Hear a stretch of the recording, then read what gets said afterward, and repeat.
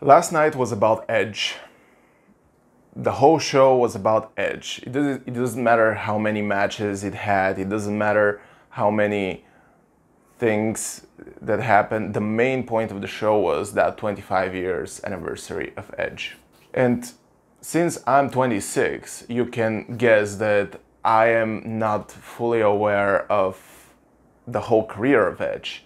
But despite that, Edge is my favorite superstar. I remember even the last time I watched WWE before I take the big break and start watching it again in 2018 was the time he retired. I was devastated, heartbroken, and one of the reasons why I stopped watching, because my favorite superstar is gone. In 2018 I came back and it took me a whole year to understand who are the new guys, who are they, and try to build a bond with them. The event is SummerSlam 2019, and I hear you think you know me. And all the memories that I had as a child got reignited with full force. And because of that, I say thank you. Because you allowed me to go back and think about all the memories I had with my friends and with my family. The fact that every night I was going with my dad to sleep and I was watching wrestling and I was hating you but loving you at the same time because of the badass you are. I don't know how that video became like talking directly to Edge. Probably he'll never see this video, but I just want to say thank you, because at 2020, at the Royal Rumble, when you came back, you just...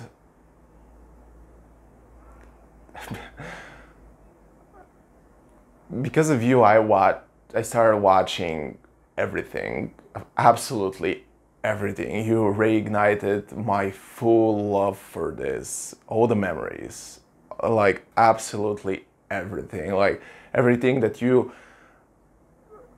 I remembered about when you came back at SummerSlam, multiply that by 10 whenever you came back at the Royal Rumble. Whenever I see that you can still go, thank you, Edge. I know that this might not be your last match, but because of the fact that you have 25 years anniversary, I can't just stay right here, review SmackDown, and not say thank you, because you're the reason why this channel exists. You're the reason why I'm a wrestling fan. I know that this video is not that long, because honestly that SmackDown was a little bit of a filler for the first 1 hour. But I can say for sure that the match between Edge and Sheamus was a banger. I watched every possible point of view of that off-air moment that happened. And it doesn't matter what happens for the foreseeable future, you're always gonna be my favorite. So because of that, thank you, Edge. Because of that 25 years Edge anniversary SmackDown, I can say that SmackDown is 10 out of 10. It doesn't matter objectively what matches it had or if they were botched or whatever. In my heart, it was 10 out of 10, and you cannot just say anything else in my book. So thank you once again, and I hope to see you for one last rivalry, but it doesn't matter. At the end of the day, I just want you to be happy because you gave me so much happiness and joy, and thank you.